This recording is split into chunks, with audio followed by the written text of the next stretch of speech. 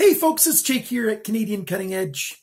The end of the year caught me unawares. I don't know how it happened because there's 365 days in every single year. Same 12 months on the same schedule, and so I don't know how it happened. But the last couple of years, what I've done is I've done like 7, 8. In 2016, I think I did 9 or 10 different best of videos at the end of the year. You know, the best folding knives under $20, the best folding knives under $30, the best folding knives under $50. Huge categories I did. I'm not doing any of that this year. I'm simply going to do what, I got to read it off here so I say it the right way. The company delivering the best new budget knives in 2018. That's what I'm going to do. So which budget company or company that sells budget knives, and by that my definition is under $50 US. And unfortunately, I came up with that number before I started thinking through who's going to win or anything. And unfortunately, that cuts out one brand that tends to start at $52. Sorry, Best Tech. But I'm going to keep it that way. The company delivering the best new budget knives for 2018. So knives that came out during this calendar year. Which company is putting out the best new low-cost knives? And the context is, you know, folding knives and fixed blade knives under $50 US. And so what are the main contenders? Well, the main contenders are rake knives, Sanrenmu knives. What else is there that's consistently doing under $50? There's Ganzo. But they didn't put out a lot of new stuff this year. So it's going to be between those two. It's going to be between Rake and Sanrenmu. And of course, Best Tech gets a very honorable mention. And yes, I like the Civivi knives. I like the, I haven't got very many of them, the Tuya knives. I got one of them that I reviewed. Yes, I like, I should have written down these names of these different companies. Tangram. Oh, Tangram got some good knives. They just got to go a bit. Tangram is Kaiser. Civivi is Wee Knives. You know, and they're putting out a budget line even lower than Kaiser's Vanguard line. So there's a lot of good knives out there, but for the company. And so let's put our camera on the tabletop mode. I don't have a lot of knives to share with you because I've sold most of what I reviewed because this year has been very bad for me, financially speaking. There's light at the end of the tunnel for that tax problem that I was having. Some bright light at the end of the tunnel. So hopefully that gets resolved very, very soon. And so, well, let's just take a look. Is it going to be rake knives or is it going to be Sanrenmu? Keep watching. One other thing, I'm just injecting this into the video. I thought of this afterwards. Down below in the comments, please tell me what is the best budget knife you got this year. Share the info with us all and let us know. I've got links down below for some of these things and some of these products, especially for Knife Spot. It's an affiliate link. If you buy those from Knife Spot, you're helping out Canadian Cutting Edge because he's going to give me a little bit of credit back to help get more knives to review. You guys are awesome.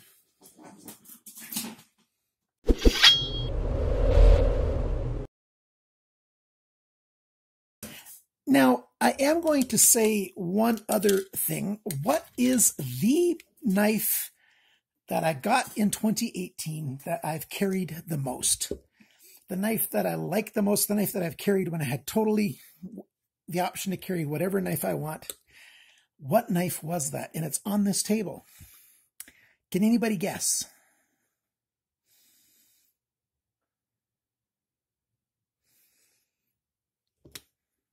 There it is. This knife, the Ruike FANG, the P105K. This knife, I love this knife. I've been carrying this knife more than any other knife. There's another rake knife that I really like an awful lot, and I sold it to get some money in. I just couldn't part with this one though. This knife I've carried so very much. I really love the full flat grind. It's got a great blade shape, all belly. It's got a curve all the way through. Sharpener's choil is perfect. It's very pointy, so it's very precise if you need it to be. Any kind of grip that you want to do on this thing is super awesome. A thumb riser and jimping that your hand fits in there. My hand just fits perfectly in this knife. It just feels awesome. You got a little bit extra bling on the pocket clip, and the shape, blue and black. This is an awesome knife. I love this knife by Ruike Knives. So what else do we have by Ruike? I've sold most of my Ruike knives. I just didn't have the, like I said, I had the other issues. Here's the Hussar. I've carried this guy an awful lot too. Beautiful, beautiful knife. It's a little busy here. It's a little hard to see, right? Let's make some room here. Let's move some stuff to the side here. So yeah, I was talking about that guy. The Hussar. Ooh, I got him a little bit dirty because yeah, I carry this guy a fair bit as well. Very nice, very comfortable. 14C28N on both of these knives. This Ruike knife, I thought I was going to carry it more than I did, but I do really like it. The P155W, great blade shape. It's just a beautiful, beautiful knife, and yet it's very functional. I think the reason I didn't carry it very much is because I haven't done the modifications yet to make it more comfortable in hand. This corner right here, that edge, needs to be rounded a bit. It just feels a little bit hot in my hands right there. And so I just need to sand that, round that off just a little bit, and a little bit at the spine as well. And then it's going to be more comfortable. But beautiful, beautiful knife. Not quite a finger choil up here. I put my finger in there and I've nicked the corner of my finger a couple times because of it. So that would need to be bigger if I wanted it to be a forward choil, but it's great like this as well. And sometimes I do just put the tip of my finger in there and do a little bit of work that way. Beautiful knife. This Ruike knife, since it's between Ruike and San Remi, I'll just go through the Ruike knives, is another one that I still have. Actually, I got another copy of it. I had this one in all satin, like just regular steel, and the P108 SB. Beautiful, beautiful knife. I like this frame lock an awful lot. Very comfortable. Same pocket clip that we have over here. Well, the same shape. It's just that this one's, the black wash and that one's satin. And so beautiful knife that way. What else do we have here? I've got this guy right here. The P128 SB. Beautiful, beautiful knife. I like that harpoon shape. And also very, very comfortable in hand. Great user. Awesome, awesome knife. So that's some of the stuff by Ruike Knives. So let's put that aside. What did San Remi do this year? Well, they didn't do this knife this year, but this is a knife that I actually carry quite a bit. Being a slip joint and still it's a full-size folder, I carry this thing quite a lot. It's one of those knives that it's very low risk to carry this in Canada because it's a slip joint knife. It's less scary than other knives are for some people. And it's a nice color, really comfortable. I reviewed the big brother of this guy, and I no longer have him. But you've seen this knife. What's the name of the bigger one? Oh, I lost my mind. The 90. One of the 90 series.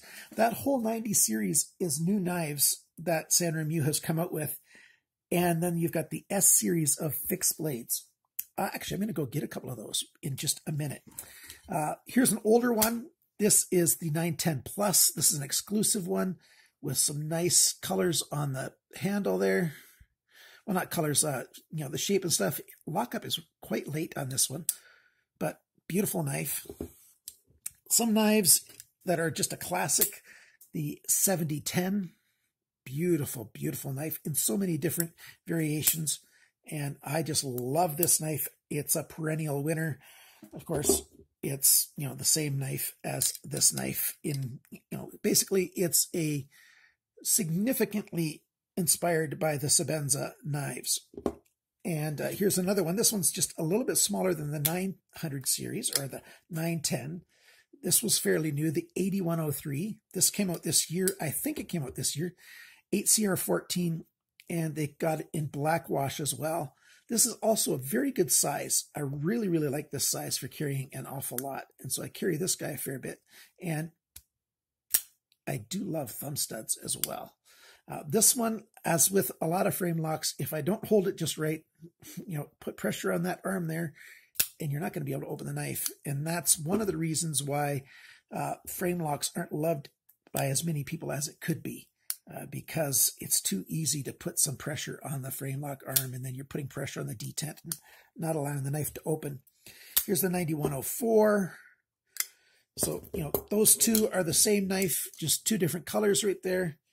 And then you've got, you know, a little bit smaller one, the 8100 and the 7010.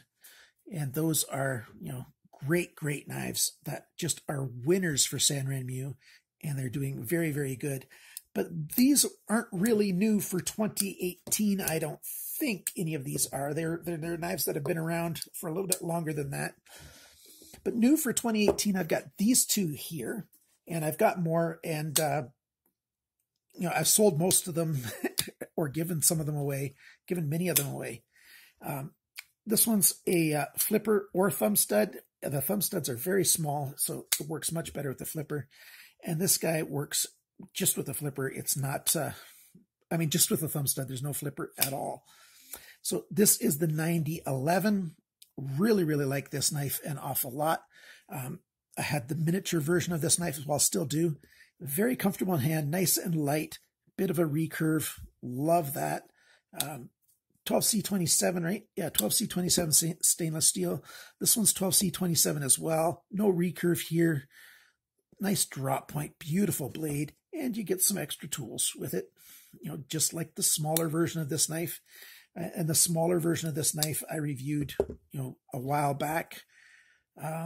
2 years ago, probably. I reviewed so many of Sanrenmu's little knives. If you're fairly new to my channel and you want me to review some of these small Sanrenmu knives again, well, first, check out my channel. Go look through the links that I have and look for any of the models that you want to.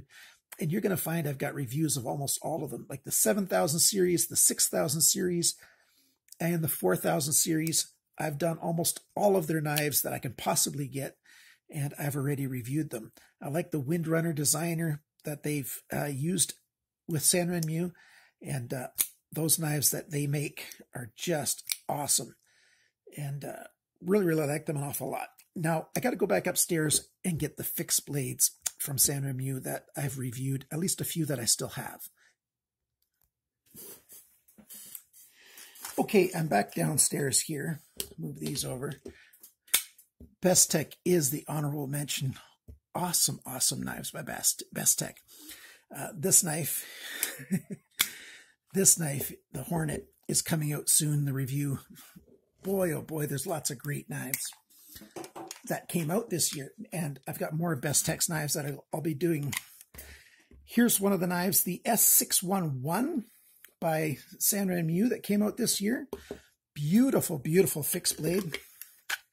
Here's a multi-tool kind of knife, the S721. And there's a lot more. Let me get my piece of paper out. Here are some of the knives that I've not yet seen. OAS Knife Spot. I'm starting working with Knife Spot. I'm an affiliate with them. They've got a lot of great knives by Sanrenmu. And you can check them out. Yes, Sanrenmu is the winner this year. Here's some fixed blades. The 758, 745, 755, 761, 718, 768, 731, 708, 628. Those are all fixed blades that I've not yet reviewed yet from Sanrenmu that came out in 2018. And a number of those are awesome. I did review the S615, S625, the S725, the S721, the S611. Great knives. So I've got lots of San Remo knives from 2018 to still review in 2019. And I'm very much looking forward to doing that. Yeah, this guy's got a bottle opener back here on the handle. I'm hoping that 2019 is the year where I don't have to sell any knives. I probably will sell some of my knives, but I hope it's the year that I don't have to. I hope my finances will turn around big time this year, this coming year. So there you go. San Remo wins. They've got the best budget knives under $50. And most definitely, they've got the best budget knives under $25. And that's of all time. Well, in recent history of this century, San Remo has put out more knives in this century under $25 that are very good quality than any other company that I know of. You know, like the 7010 and this 8100 series. And, you know, knives like this one, the 7089. And there's several varieties of the 7089. They even took some numbers and made two different styles using the same number. And there's so many knives like this that are less than $20. You know, they're in the mid-teens. Sometimes you can get them for $12, $13, sometimes under $10, a lot of their knives. So check out San Remo if you've not yet checked them out. Even if you're not a budget knife collector, budget knives are definitely where it's at in my mind. They are the entry point to knives, but for a lot of us, they're not just the entry point. They are where we're staying. I venture to think that if I got a load of money, if I won a lottery, I would still be looking for the best low-cost knives I can find, because that's just the way I rock. I want to get the best value for money. Would I buy expensive knives? Of course I would. And I'd buy lots of them, but I'd still also never give up, always looking for the best deal that I can find. Bandit came home from his walk. Love that dog. My wife took him out after work. So that's the essence of my video. The best, let me reread it again. The company delivering the best new budget knives in 2018 is San Remo. Welcome. I mean, congratulations to San Remo. Thank you to everybody who's been part of Canadian Cutting Edge. I've got very few videos left coming out in 2018 because, you know, it's what, the 20th right now of December. Christmas Day is coming. On December 30th, it's my wife and my 30th wedding anniversary. And then you've got New Year's Eve. And so there's very little coming out still. I have had a great time, guys. If you want to become a Patreon supporter for $2 or more per month, you can help me out, help out my channel, help me get the stuff that I need to get. A lot of you guys have been helping me to get that cell phone I lost. Well, it got stolen. I left my cell phone at the counter at the hardware store getting some stuff that my wife wanted me to get. And, you know, it's gone. And so I've needed some funds to get a replacement. The camera I'm using right now is on a borrowed cell phone. So thank you so much for helping me out to pay for that new camera, for that cell phone. I've ordered it, but I haven't got enough money for it yet. So if anybody wants to help me out, great. And by the way, if you become a Patreon supporter, then at the end of every month, I put your name in for a draw for one of the best knives that I reviewed that month. I don't give away the cheapest stuff. I give away some of the best stuff that I have. So great chances, 12 chances a year to win a very good knife. That's if you become a Patreon supporter. And help me out and become part of that little bit of a community. So thank you, everybody, for liking, sharing, commenting, and subscribing. Remember, guys, always cut towards your chum, not your thumb.